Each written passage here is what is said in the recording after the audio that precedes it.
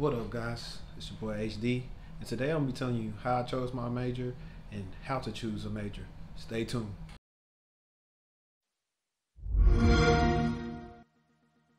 Alright, man. Appreciate you for coming back to the channel, man. This will be episode 2 and Tech Chatter. I appreciate all the love on the first video. And if you're here, that means you want to know more about IT, information security, resume tips.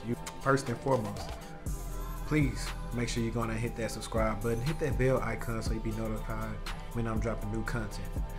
Now, let's talk about why you guys clicked on the video. So, let's wrap everything back to circa 2010. So, in high school, I took woodshop and I took welding. I love both of the classes. And those classes, for whatever reason, made me believe that I wanted to be an architect. So all my applications that I filled out for college prior to going in the fall of 2010 was to be in the architecture program.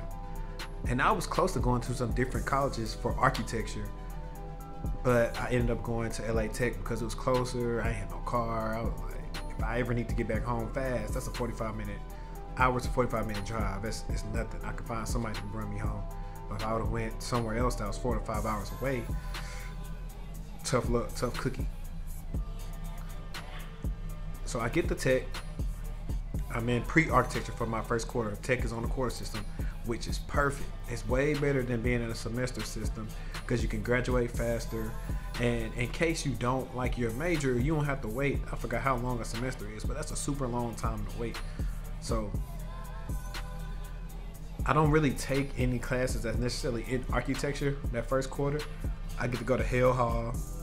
Hale Hall is like the architecture building. You see all the students there, and I started seeing like kids were there sleeping and all these projects, and I saw how intricate architecture was.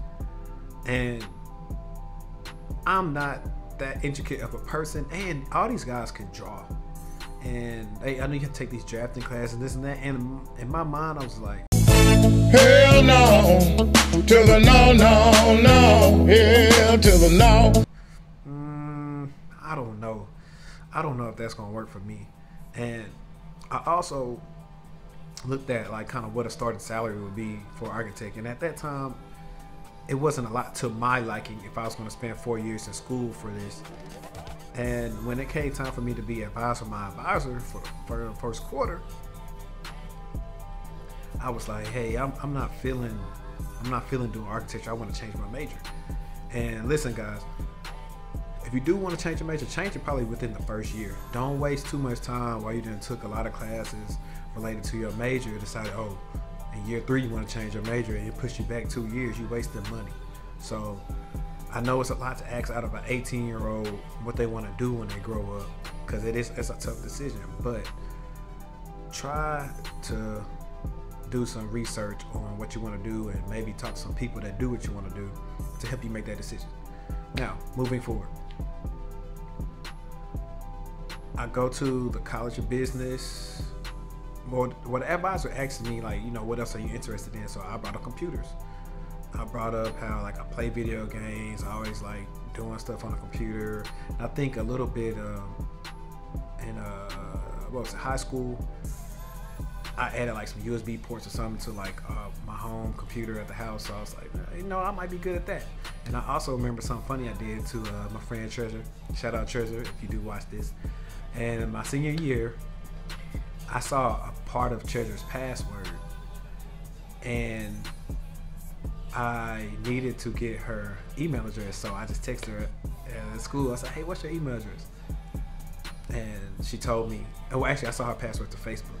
And so that night I logged into Treasure's Facebook, and I made a post about who she should take to I think it was the senior pet rally or something like that, who should walk her out or some crap like that. I think that's what it was, and it was hilarious, and everybody knew it me. But at the time, I didn't know what I had did was called social engineering. But that'll be another video.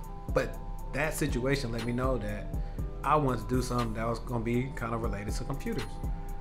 go to the College of Business, I look around and I see they have this major called Computer Information Systems. Now, I don't know really about this major, but I look at the curriculum, I look at the classes, and a couple of my friends were already in it. I had a friend that I had met that first quarter.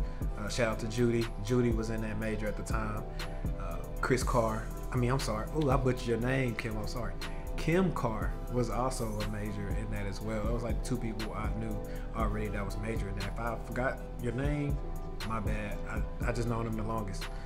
Anyways, so I walked around and I saw this sheet. I'm posting this sheet. I think the sheet I'm posting right now is similar to what I saw in the College of Business in 2010. And it basically was like putting salaries out there for these particular IT jobs or jobs you could hold potentially in IT. And I saw that and I was like,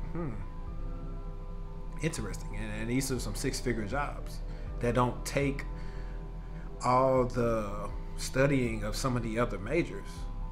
And so that led me to do that. And computer information systems, the classes we had to take was unfortunately kind of useless because we took a programming class that was with a language that nobody uses. But 2 programming classes, we took a database class, forensics class, and I can't think of what else we took. But all those classes were put in a curriculum to kind of give you a taste of what you could potentially do in IT or whatever type of role you get. And that was like a huge help. I want to say those classes, along with my capstone, which was a system analysis and design class, was pretty cool. Like in this particular class, we were a system analyst and we had to invent whatever type of system or some type of app, some infrastructure for like a business. And we had to be real detailed. We had to code what we were doing and present it, and it was cool. At that time, I want to go into system analyst route, but this was before I got my Sec Plus. So, because before that class, I did take the forensics class, so I did like forensics. But this was before I got the Sec Plus. Once I got the Sec Plus, I was like, nah, I want to go security route. But within also making computer information systems my major, I also was able to get my first IT related work study job, and I got hired by Mr. Daryl Eddy.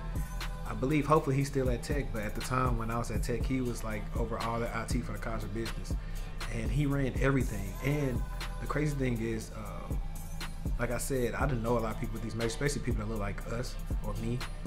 He was a black guy. Mr. Eddy was a black guy, and all these professors and everybody depended on him, especially to have everything up and running. I'm talking about from the network infrastructure. He designed all that, to the computers, to the smart systems, to everything that they had in their classrooms. He was responsible for all that being there, and that was super cool to me because I saw somebody in leadership with a big position right there that was black, and that let me know, hey, I can pretty much. I wasn't trying to aim for what he was doing, but I could do something similar to this one day. So this major had helped me see that and realize a lot of potential in the field that I necessarily didn't know about. And let me tell you why I decided to pick these. So number one, I was looking at a trending field. As we know, everything has went to the cloud now. Pretty much all these apps on our phone. We can do so much on the phone. It's less paperwork and everything else and that. And who you guys think they need to do that? People in IT, security, networking, all those different type of people, they all rap like this.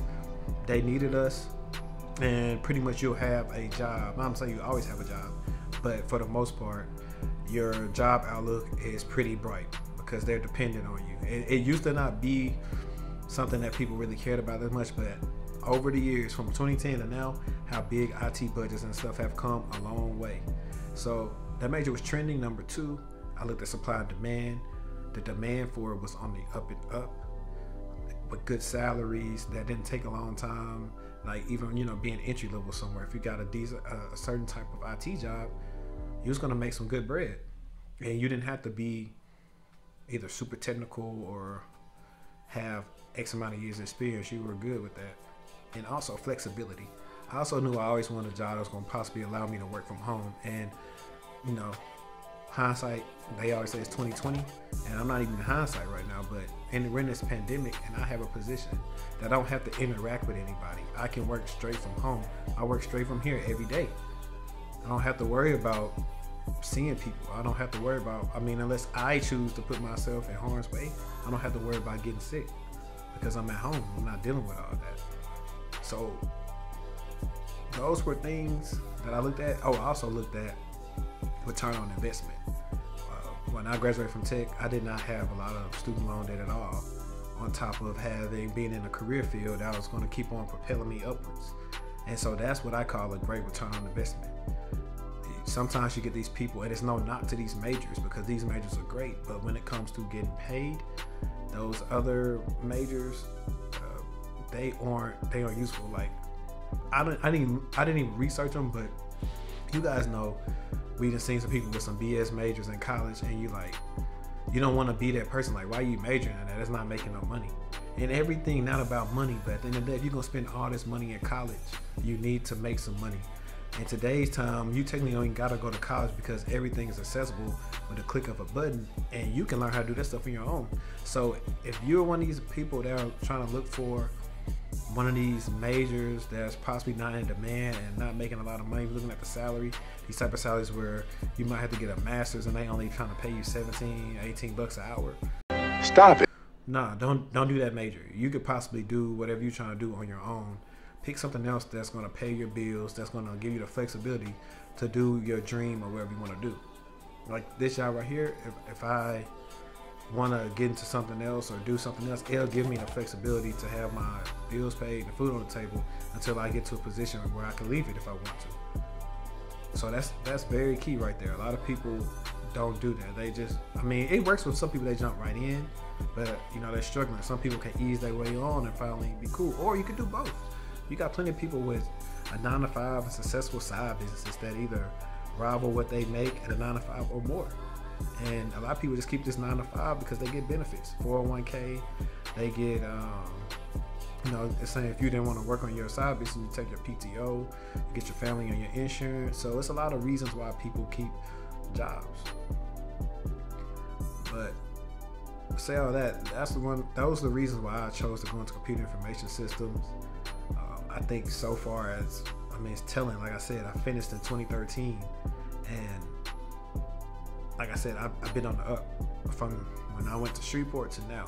I'll tell you guys, also, technically this video was only supposed to be about like why I chose my major and what not to do when you're trying to choose a major, but I'll tell you straight up, if you guys are in the Shreveport Bossier area, you possibly will have to leave to get paid because that area doesn't value your job like other areas do. And it's okay, don't feel bad for leaving if you have to leave. I was able to double my salary within like a year once I left from Shreveport Bossier, easily. And that's not to say I got all this money and this and that. That's to let you guys know that there's money out there and you could take care of your family, take care of whoever you can take care of without the extra BS of feeling undervalued. That's one of the main things that sucks in this industry. If you got a position, you like the job and stuff like that, but the company undervalues you, don't do it. Get your experience on and move away. You can always come back if the opportunity presents itself, but don't sit there and struggle just for convenience or because you're scared to move. Don't be scared. So we can make mistakes, you know what I'm saying? Shoot for the planets and then what you'll be amongst the stars or the clouds, something like that. I don't know. I don't know what that quote said, but yeah, man, to just wrap it up, I chose computer information systems because I knew it was a great climate, still a great climate for IT, trending, making good money, making a good living, a career. I can go work anywhere, and I mean anywhere I can go make money at. But you guys let me know if you have any questions about or a major you're thinking about going into, or you're thinking about getting into my major or something like it. Hit me up in my comments. Hit me up on LinkedIn. I got my Facebook page now, Instagram, Tech Chatter page. Hit me up on all that. I'll be sure to respond. I appreciate you if you made it this far. Go ahead and make sure you share this on your social media. Hit that thumb up button, hit that bell icon, and comment. It's your boy HD. I'm out.